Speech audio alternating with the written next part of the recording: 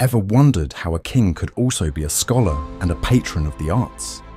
Meet Sri Krishna Deva Raya, the emperor of Vijayanagara, which flourished in the early 16th century. Did you know? He brought Telugu literature to its pinnacle by composing the epic poem Umukta, not just a poet. Under his reign, Vijayanagara became the epicenter of an architectural renaissance. Imagine this. His court hosted the famous Tenali Rama, known for his wit and wisdom. Krishna Deva Raya's power was so respected. Even the Portuguese in Goa sought his alliance. His rule was marked by prosperity, but did you know he was also an accomplished wrestler? Fascinated by these insights into a king who was more than just a ruler? Hit like, share this with a history buff, and follow for more incredible journeys into the past.